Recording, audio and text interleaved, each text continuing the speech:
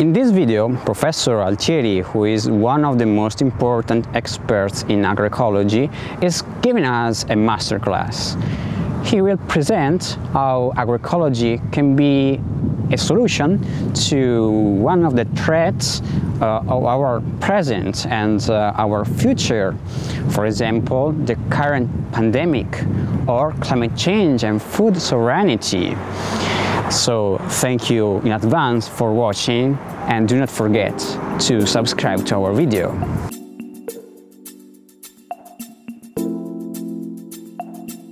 Hello everybody, I'm Miguel Altieri. I'm a Professor Emeritus of Agroecology at the University of California at Berkeley, but I'm now retired and I pensionato, and I live in Colombia where I have a farm with my wife. And I thank the opportunity that has been provided to me by the group to share with you about agroecology and as a path to reconstruct agriculture after the COVID-19 pandemic. So I'd like to share my screen then to show you the presentation.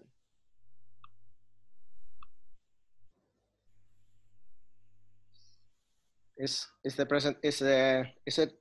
Yes, on the panel then? Yes, Okay. we see everything. Thanks, And Miguel. Massimo, I have 45 minutes, you said? Yes, 45. Don't worry. I take the time. Okay. So, you know, in the world, industrial agriculture dominates the landscape. It's about 1.5 billion hectares of agricultural land are devoted to these industrial monocultures that are becoming a major force reshaping the biosphere. And way before the pandemic, people working in agroecology started warning that industrial agriculture became too narrow ecologically, highly dependent on external inputs, and extremely vulnerable to pests and to climate change. And now, as demonstrated by COVID-19 pandemic, it is very prone to complete shutdown by this unforeseen crisis that may be coming again in the future. So one thing that the COVID-19 is revealing is how close is linked human, animal, and ecological health. When we do agriculture, we're basically manipulating nature, we're simplifying ecosystems, and that simplification, if it's done in the wrong way, then it can promote ecological disasters and affect human health.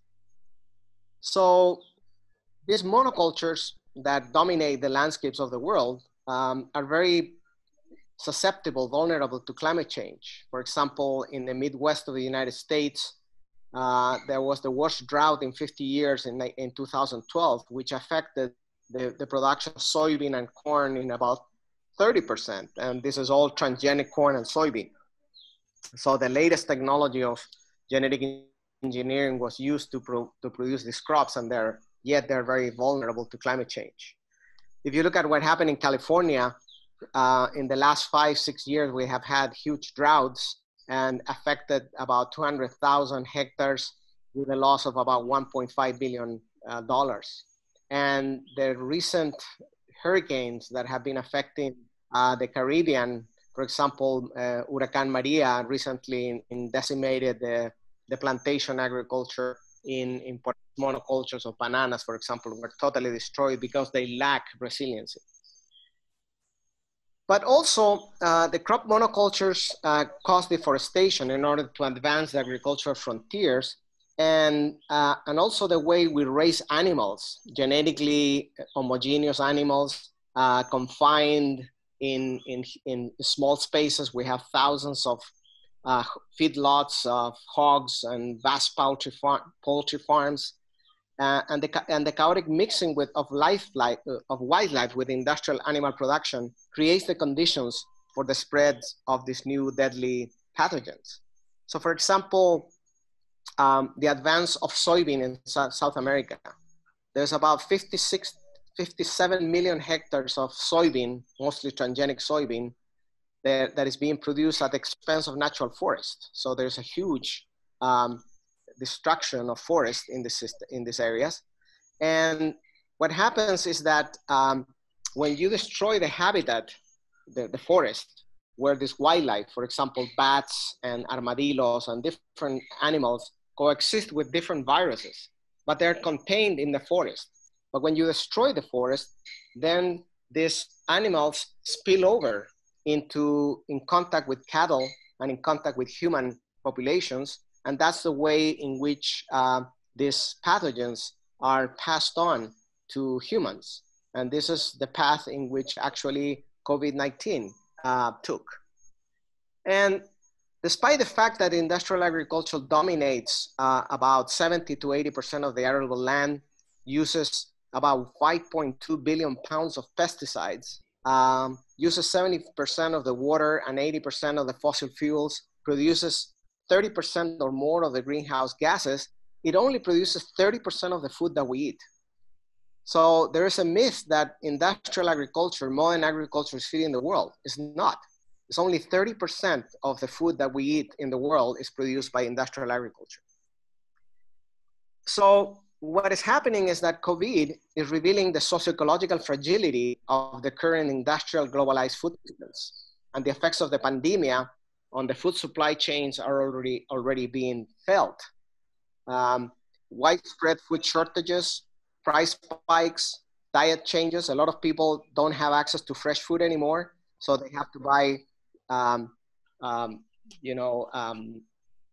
stored food, and migrant workers' welfare. Many of them don't have any more work, or they're exposed to the COVID-19 because in their work, they don't have the right working conditions. The school children access to lunches. For example, here in Latin America, more than 10 million children depend on school lunches. It's perhaps the only lunch that they eat during the day. And because the schools are closed, they don't have access to that food anymore. Small farmers are being displaced because they don't have access to markets. There's no transportation, et cetera, et cetera. So we're already feeling the effects of the pandemic on the food supply. And therefore, what we need is a huge transition to a more socially just, ecologically resilient, and more localized food systems. So what we need to do is to move from this industrial agriculture that is highly degrading, that depends on fertilizers and pesticides and biotechnologies and petroleum, to a more sustainable agriculture that is more based on ecological processes, on biological interactions and so on. And the way to do that transition, what guides that transition, is a science called agroecology. So agroecology, what it is a science that is composed on the one side by the Western science, ecology and sociology and basic agronomic sciences and so on, but then also the knowledge of traditional people that have been farming the land for thousands of years. Here in Latin America, we're blessed to have agriculture that have stood the test of time in the Andes, in Mesoamerica. There are traditional systems that have been for 5,000 years, still exist. And then from this dialogue of wisdoms, then emerges the principles of agroecology, which are the ones that guide the transition that we're talking about. So what we're looking for is an agriculture that is going to be decoupled from fossil fuel dependence, agroecosystems that are going to be very diverse, not monocultures, that have low environmental impact. They're resilient to climate change. They're multifunctional. Then not only they produce ecological services, but also social services, maintain culture, maintain culinary traditions, and provides also economic services to the communities. And also these systems become the foundation of local food systems, where the distance between producers and consumers are shortened. So agroecology is a science that shows a different way forward, providing the principles on how to design and manage these agricultural systems that are going to be able to withstand the future crisis.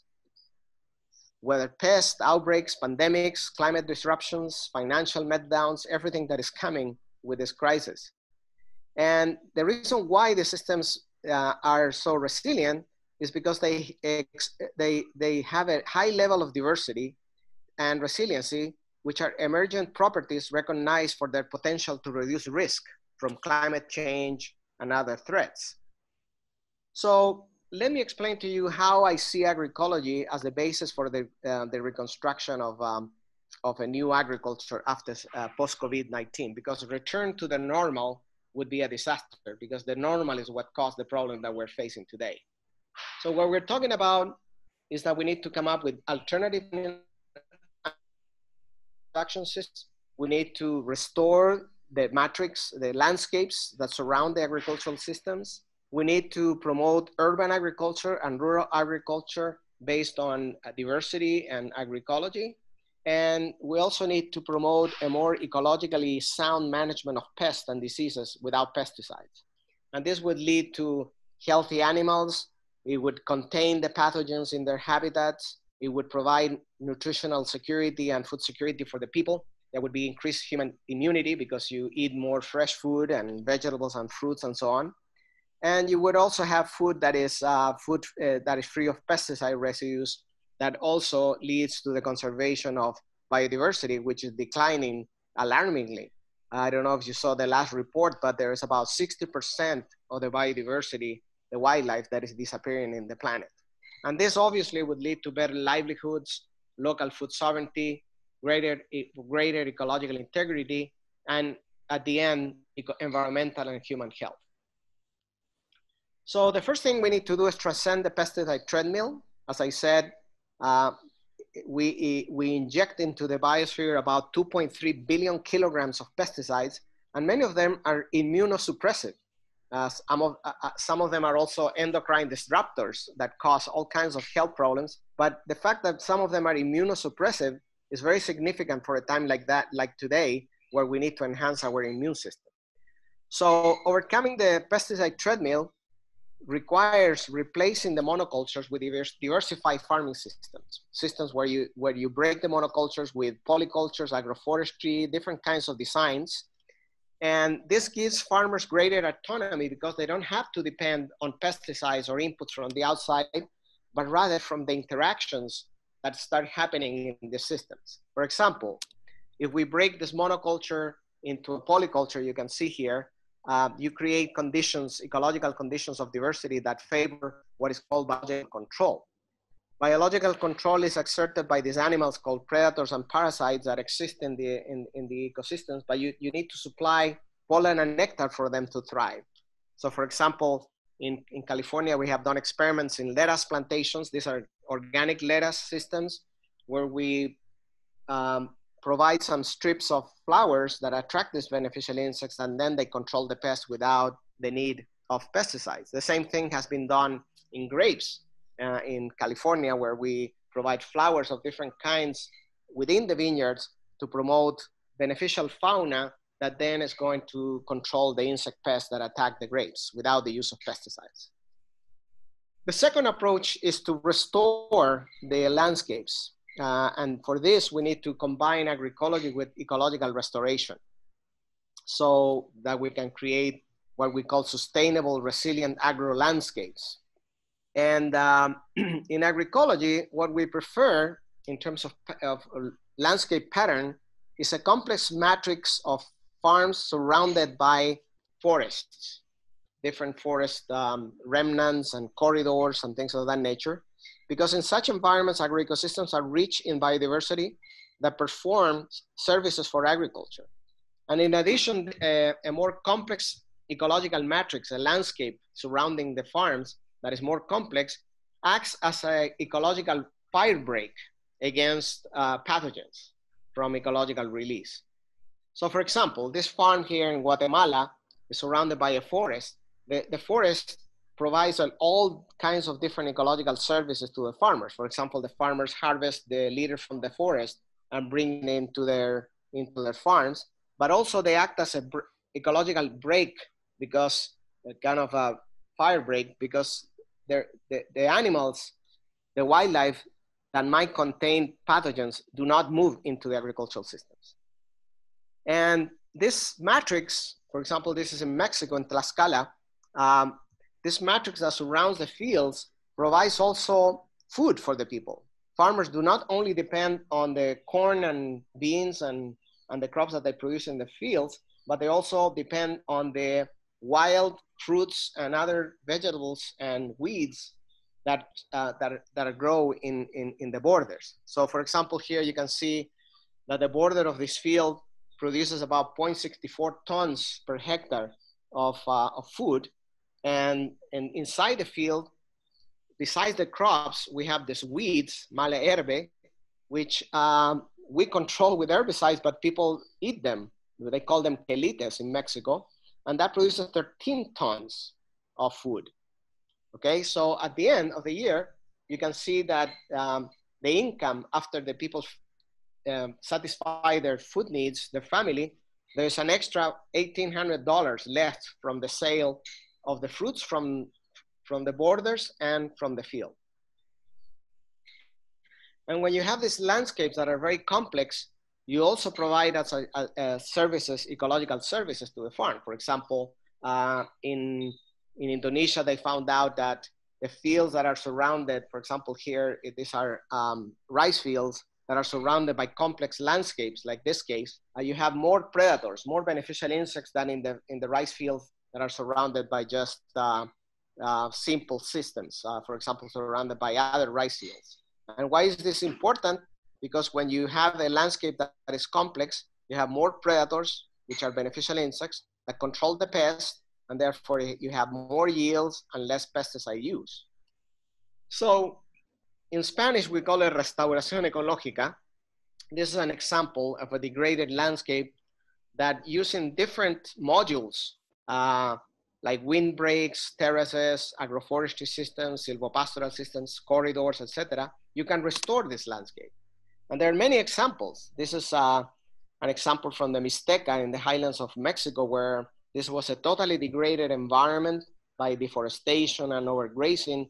But the small farmers wanted to stay here, but because they didn't want to migrate. So they started an ecological restoration project. For example, reforesting the top of the mountain with an autochthonous pine, creating terraces and water harvesting techniques because it only rains 3 months a year. And then that allowed the community to stay there and revitalize and reconstruct their production systems. In Colombia, here nearby where we are, about 5 hours away, there's another community that didn't have any water because the watershed was deforested. So they started working together, the whole community, to the point that today they have enough water for the whole community, for the animals, and for the crops.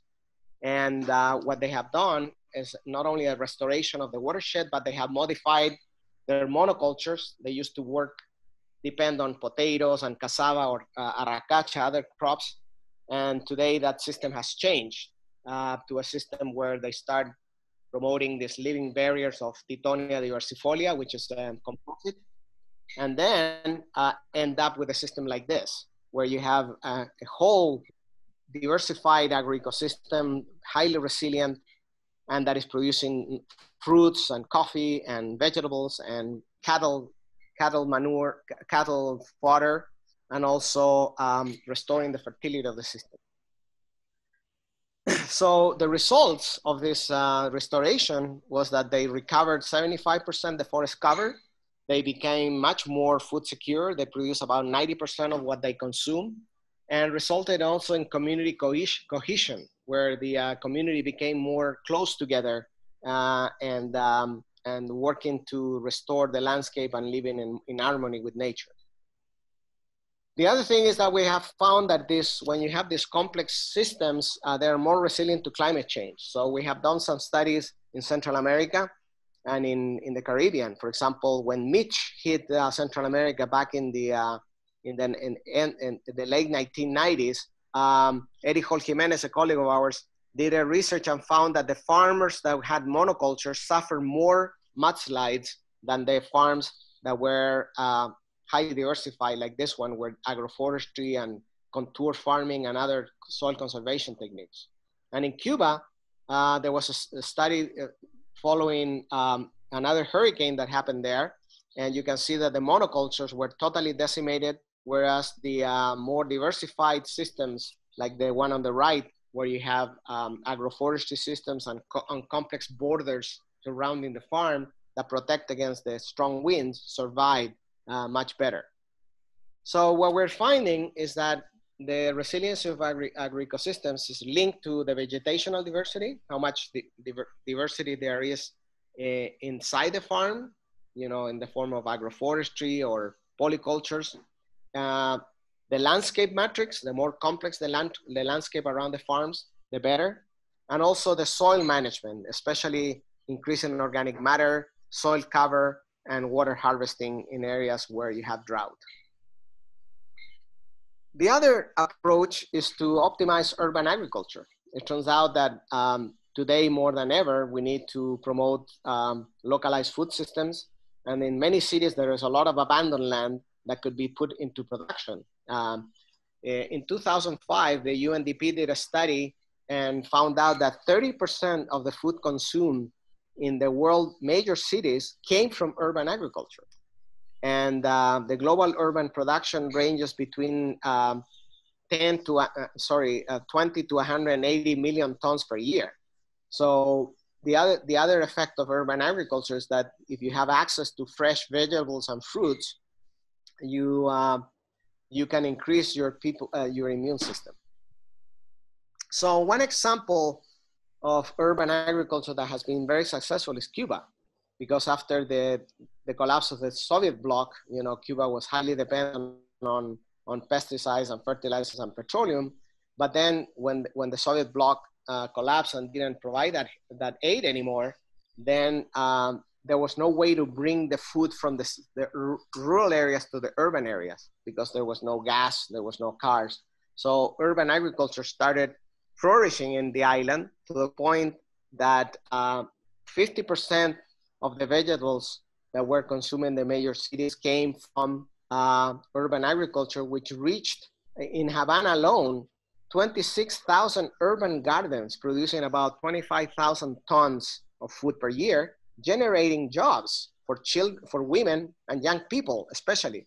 And today that's very important because the unemployment rate, for example, here in Colombia, among the youth is 42%. So what is that youth gonna do? I mean, they need to engage in some activities. There's no jobs in the cities, so they need to start working on food production.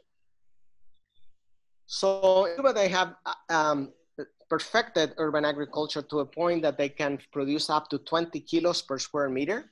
And so here in Colombia, we're promoting in a nearby town urban agriculture using local resources. Guadua, for example, Guadua is like a bamboo that you see there.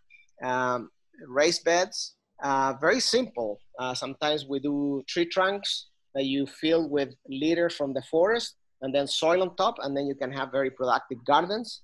And we are obtaining about 20 kilos per square meter per year. That means 30 kilos of tomatoes, 36 heads of lettuce every 60 days, 10 cabbage heads every 90 days, and 100 onions every 120 days. So these systems can become very, very productive. So if with a garden of 10 square meter, we have calculated that if each person eats 72 kilos of vegetables per year, a 10 square meter garden that is producing 200 kilos of vegetables per year, that is 20 kilos per square meter, that satisfies 55% of the annual vegetable needs of a family of 5. So the potential of urban agriculture is enormous using agroecological principles. We also want to revitalize peasant agriculture. There's a lot of studies, even, excuse me, produced by FAO and others that shows that agroecology can restore the production capacity of small farmers. And the farmers in Latin America, as well as in Africa and Asia and other parts, and even in Italy where you have traditions, they have a very intimate knowledge of their agricultural systems. It is estimated that about 7,000 crop species are in the hands of peasants and about 2 million varieties, genetic varieties of different crops in the hands of these farmers. The Green Revolution only produced 7,000 varieties. So the farmers have 2 million varieties, which is the basis for the genetic basis for the agriculture of the future. And what is really revealing is that the small farmers that only control 25 to 30% of the land, use 30% of the water, use only 20 20% of the fossil fuels, they produce 50 to 70% of the food that we eat. So every time you eat, you need to thank a small farmer. Don't thank Monsanto or Cargill, because those big agricultural systems do not produce the food that we eat. And so we have done some experiments in different parts of the world. Here in Chile, for example, we designed a half hectare, 1 acre farm. I don't have time to go into the details of the production, but basically, or the design, but basically this is a rotational system where a family of 5 people live, two adults and 3 children. And after 3 years, we were able to show that the production of this system was very high, as you can see here. For example, they produce 1.12 tons of food. That's 1,000 kilos of food, vegetables in the garden, which a family of 5 cannot eat totally. 2,500 eggs, which a family of 5 will not eat in 1 year. And so there was a surplus after the family consumed all the food that they needed for themselves, except salt and pasta and rice. The rest was all produced in the farm. They had an extra that they could sell. There was a surplus. So the farmers saved about $300 in buying food. So that's an economic gain.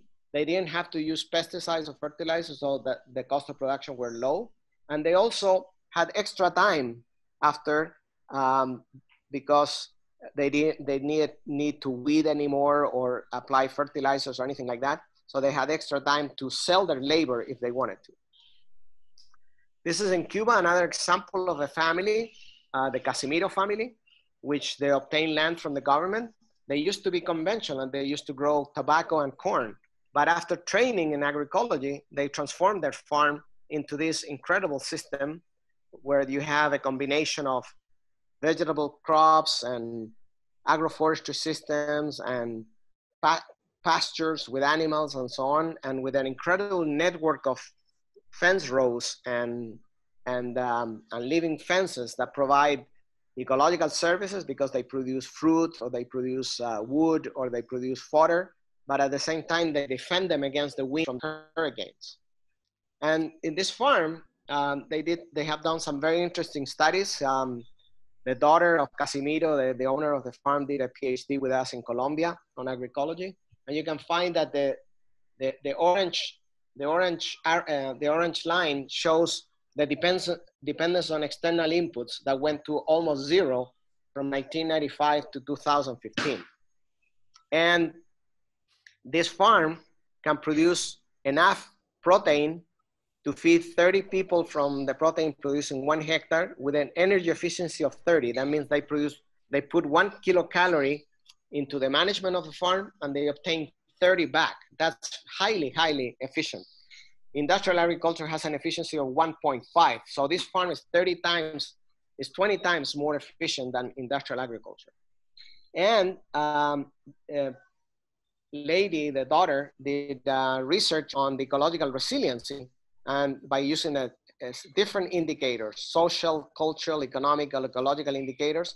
And you can see that from 1995 to 2015, the farm became increasingly more resilient in terms of socioecological resiliency.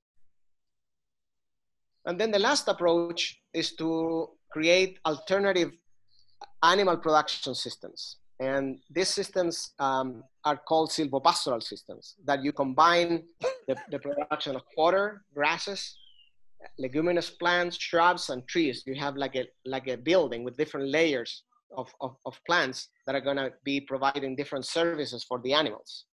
And in this system, because the animals are in these very complex environments, ecologically rich systems, the antibiotics are never used, and their immune system of these animals is very high.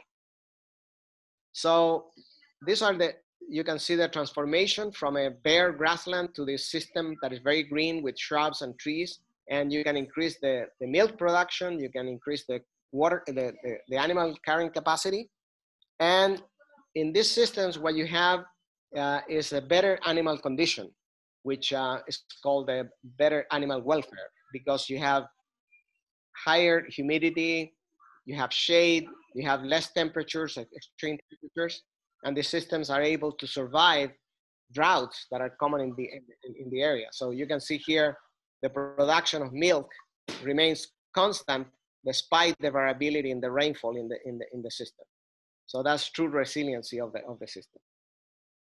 So just to start closing here, how do these innovations spread? Because are all the innovations that came out from farmers. This is not university research or institutes of research that came with this innovation for the farmers. These were all created by the farmers themselves. They spread through what we call in Latin America campesino a campesino, contadini to contadini, peasant to peasant, which is basically a grassroots movement, and it's kind of a pedagogical tool of an horizontal exchange of information, very much based on Paulo Freire's pedagogy. So you can see here in Cuba, right after the collapse, there were only 216 farmers doing agroecology. Well, in less than 10 years, they had more than 130,000 farmers through the campesino campesino, which works by bringing what we call a promotor or a promotora, which is a member of a community that knows about agroecology, trains other farmers, and each one of these farmers then becomes a promotor. So later, this farmer trains 10, and then each one of these other farmers are going to train another 10 or 15 people, and that's how the rapid spread of agroecology happens through the campesino campesino system. So, if we want to transition our food systems, we cannot just depend on the technological changes in agriculture. There has to be social movements that are going to promote deeper changes in the economy.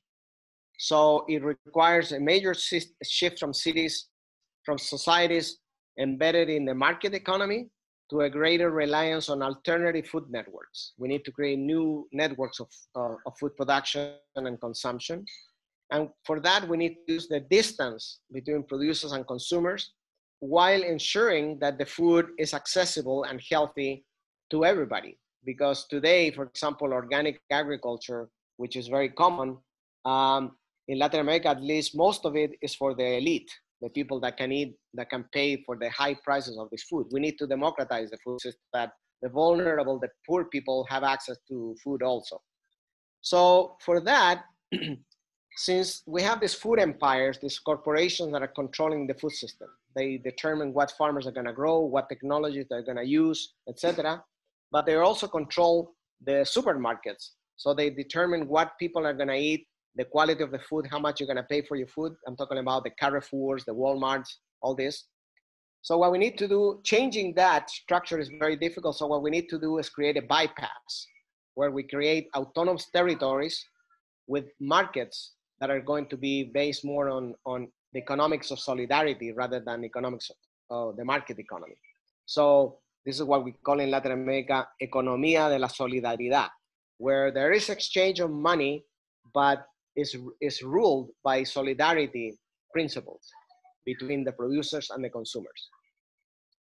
So COVID-19 has exposed the tragedy of animal farming, of the monocultures that lead to a dramatic loss of biodiversity, that lead to obesity, malnutrition, food waste, bad conditions for the workers, the undermining of the livelihoods of small farmers, which are the ones that are producing the food.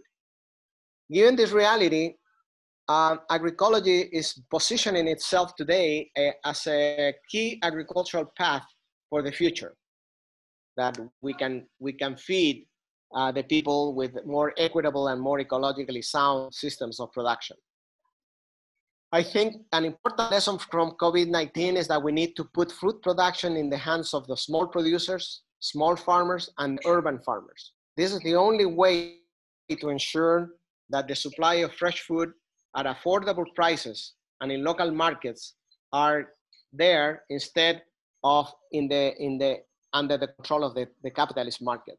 This retooling of the food system based on short supply chains will require some changes that are profound. We need to provide small farmers with land, with seeds, with water, with equitable markets, with agroecological training and research and extension and so on and so on. That's the role of the universities, for example. It also requires, because we cannot put the weight of the change of the food system on the farmers only, the consumers, all of us that eat 3 times a day, we need to understand that eating is an ecological and a political act. Every time I go to the supermarkets, I'm supporting the capitalist food chain. But when I consume and I support the local farmers instead of the corporate food chain, I am creating socioecological sustainability and resilience in my community. So that's very important. We have a huge responsibility to what we support with our wallets in terms of consumption. So the proposal that we have is that there will be required profound changes, not only to break the industrial monoculture with agroecological practices, but also we need to dismantle the control of the multinationals of the food system and the neoliberal policies that maintain such structure. You see, this is not a matter of painting in green capitalism, you know, and just make it a little bit more sustainable. It requires a total transformation. So the transformational change in agriculture must be accompanied by a shift from market economy to solidarity economy, from fossil fuel dependence to renewable energy, from big corporations controlling the food system to cooperatives between producers and consumers, and so on and so on. And such new world should be led by allied social urban and rural movements. We need to make alliances between the urban and rural movements, and becoming aware that the return to the agriculture it was before the pandemic is not an option. You see, this is an ecological and economic rupture, political rupture. This is what COVID-19 is. It's a huge rupture. So what we need to do, especially you young people, we need to turn farms into a vital asset for providing food and promoting autonomy while consolidating healthy agroecological territories. So instead of, for example, in terms of resiliency to climate change, we need, instead of coping or adapting, we need to transform. You see, some people say climate change or system change. It's a system change because climate change is just basically the result of a system that is not conducive to ecological harmony. So we need to decrease the vulnerability of our systems, and we need to increase the response capacity. How do we respond as a society through social networks, collective action, and so on to these emergencies that are happening? And all that has to be embraced under a solidarity type of umbrella. So the final question that I leave here, just to end, Professor Massimo, is that the COVID crisis, will it provide the impetus in industrial agriculture for a transition towards agroecologically based systems? Is it providing that? Is it happening? And the second, now that the global supply chains are in disarray, is it the opportunity to strengthen local and regional food hubs to prepare society for looming emergencies such as climate change and more pandemics that probably will come again if we don't change the course of our economic model? So with that, I would like to thank you and maybe open the floor for discussion and exchange. Thank you very much. Grazie.